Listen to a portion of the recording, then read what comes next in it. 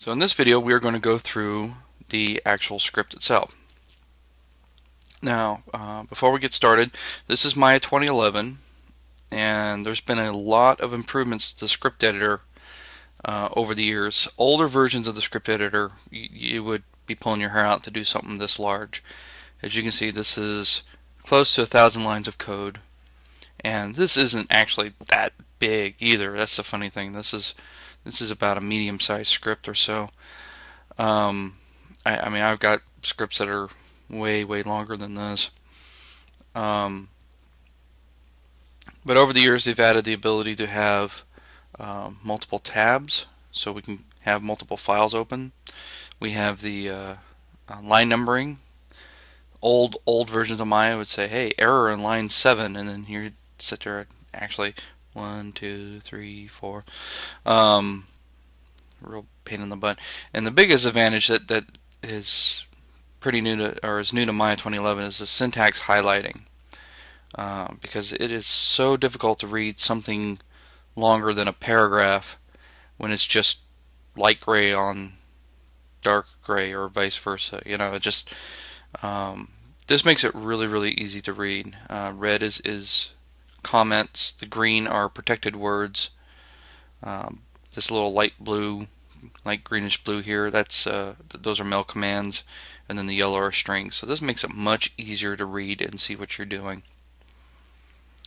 And so we'll be using this for the rest of the lesson. But I just want to give a shout out because at the office we are using. We're not on 2011 yet, and I use Mail Studio Pro for all my programming. And this is a fantastic plugin. It's relatively inexpensive, and it's phenomenal. I've used it for years.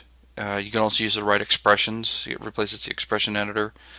Not only can you have multiple versions open, but it will actually list all the procs in the file, so you can just double click it and you'll go straight to that area.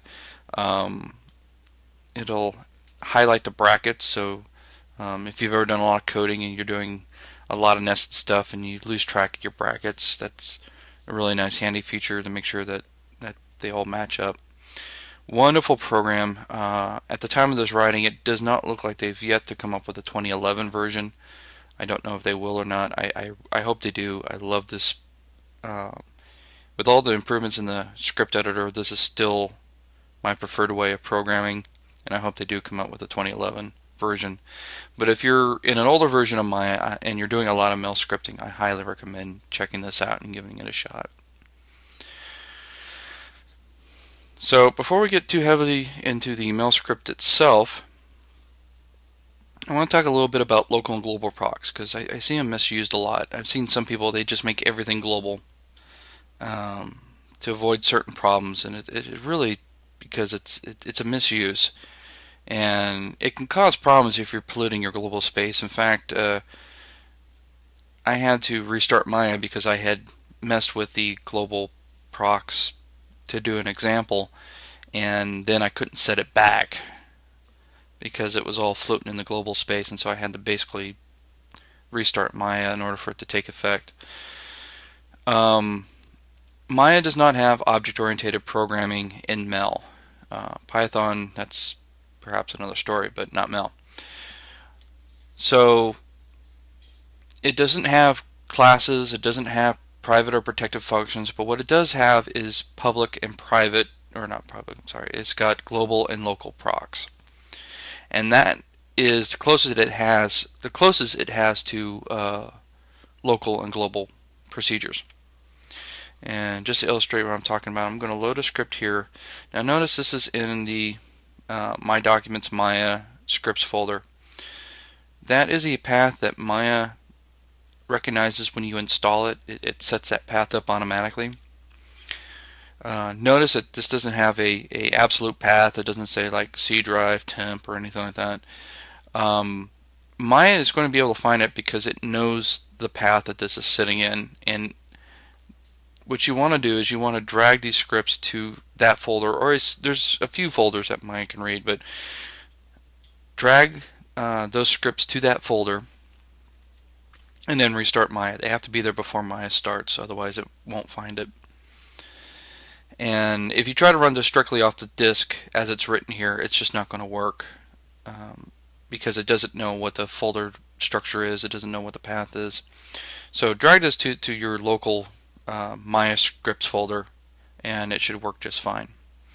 So what we're going to do is we're going to source that there, and first thing it does is it sources the second script, and then this proc is going to call these two functions. These two functions, procedures live in this other file, and if we run it, we're going to get an error.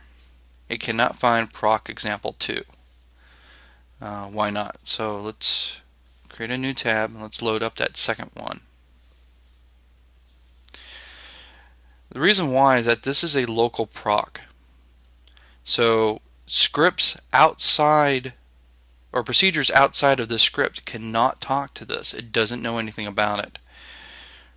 This script can only talk to this script through the global procs.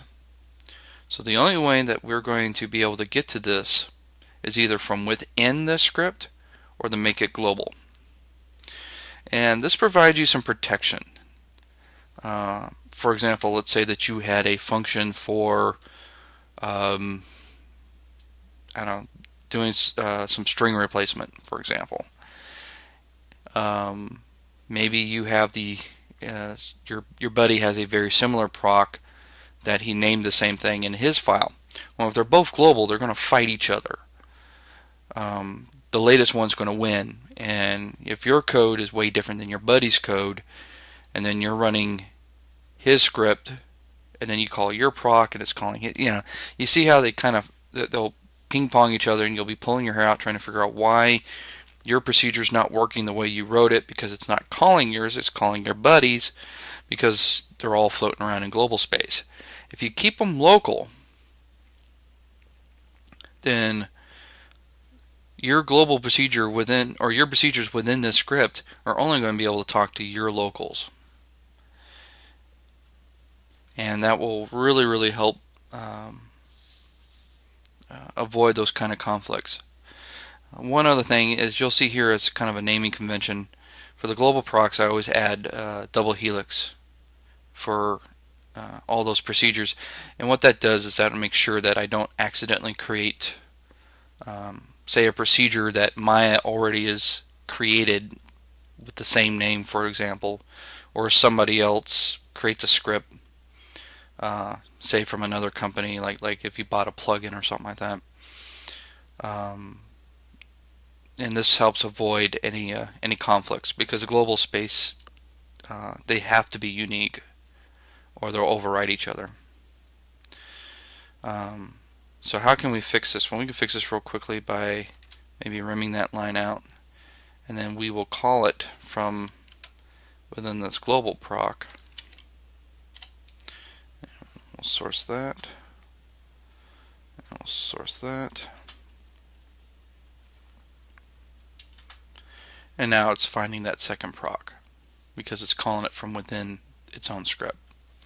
So that's a quick overview of local and global procs, and a little bit about our naming convention that we're using. The important thing is that you have a naming convention, not that you stick necessarily to ours, but it really will help you in the long run. If you establish some kind of convention and stay to it.